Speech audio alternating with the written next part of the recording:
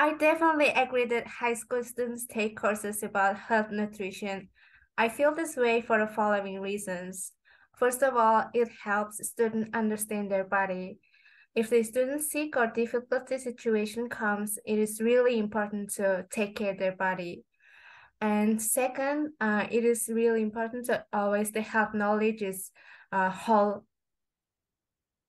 knowledge in their brain, and they take care of their body, and their future is really good for health nutrition. For those reasons, I think that students take courses about health nutrition.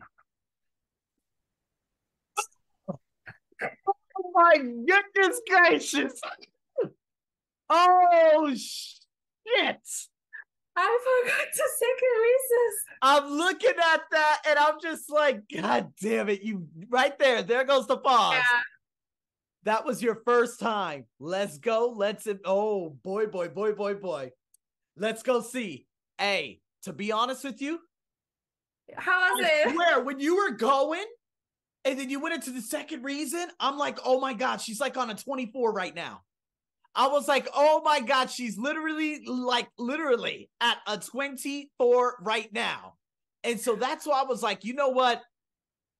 I'm feeling real good. But then you ended up stuttering. And then you looked at me, you're like, oh, and I said, and I was like, you keep fucking going. Don't you motherfucking stop. You keep on going. All right. That's called, what do you call that? Oh my God. What is that called? Shit, I don't know. My vocabulary is gone. But it's called getting your shit back on track. Let's put it that way. Okay, so let's congratulate yourself. That was the first time.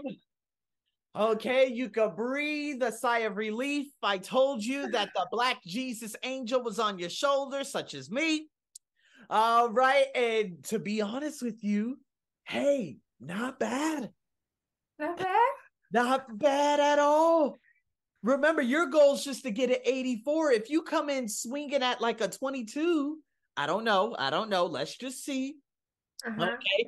But if you come in swinging and get a 22 right off the back, holy shit.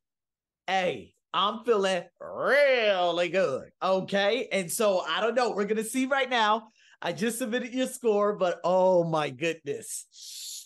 I don't know what to say, for example, because there is not much this example Discourse coherence. Right? That's okay. You know, you didn't say the example. You did say the two reasons, though, the following reasons. That's your for example. The following reasons, you saying for the following reasons, that's your example right there. So, man, but that wasn't bad. You got stuck. I don't know how much that's going to be held against you. If it does, now, okay, we got the score. The score is ready.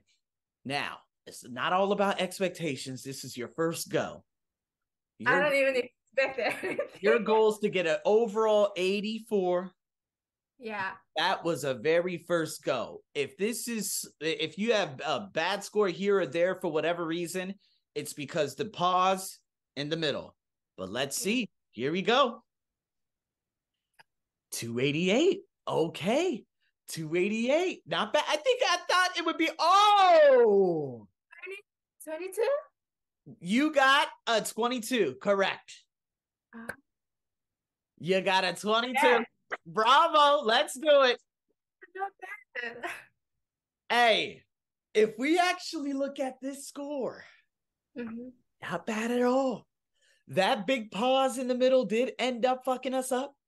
To be honest with you, you see all that green? That's what I'm aiming for. But you know what's crazy? That's how significant that pause was at the middle.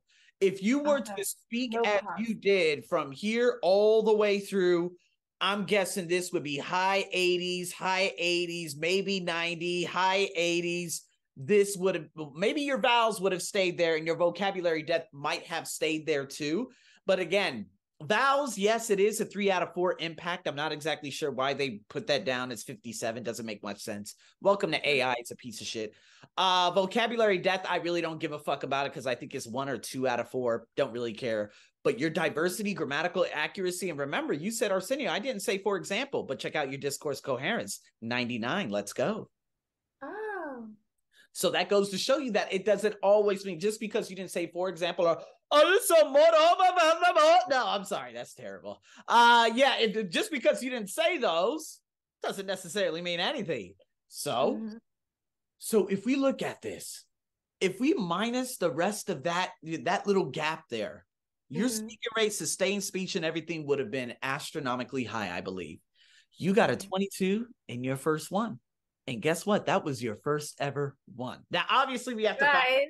question 2, 3, 4, but that's a high average already because all you need is an 84. So when you practice that listening, and if you could get a 22 in the listening, and you get a right. and you get a 22 or 21 in there you go. You already got your score. And you're going to do very well That's in the my other goal. one. Yeah. So I'm gonna be perfect. if you were to ask me now, Soko, and you say, Arsenio, do you think I'm going to get this score in a month? With confidence, I could say, hey, if you're speaking, if you do this and you maintain 22 to 20 in your other ones, you're going to get a 22 average. If we could get a 22 average, if we get a 21, your baseline, meaning if you get 21, 21, 21, 21, you got an 84. Yeah. But that means we're going to have to consider a lot of things in regards to your reading and especially the writing. That's going to require some work. Okay. So very good. Very good. Very good. I am so excited. Awesome.